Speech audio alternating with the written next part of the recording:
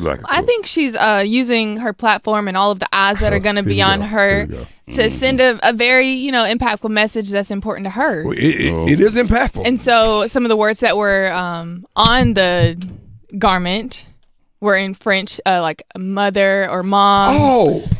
Queen, See, I couldn't get past the flowers. Why wouldn't you just wear the words? Why wouldn't you just wear the words? Yeah.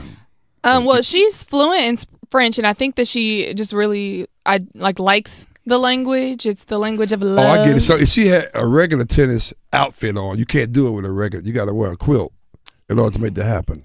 So when you say quilt, Mon carrière, je n'ai pas peur.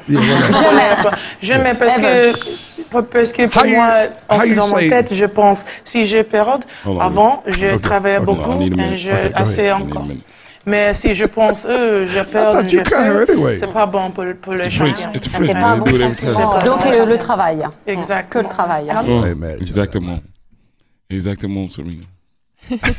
Yeah, I think she's just being very bold. She's getting back with the Off-White guy, Virgil Abloh or whatever, who designed the one from last year. I thought you were talking about her husband. I was gonna say shame on you.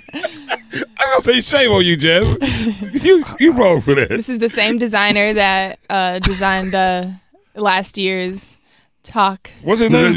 What's his name? Virgil and Abloh or Abloh. I don't know how to pronounce it. Yeah, from Off-White. For Arkansas? Is he for Arkansas?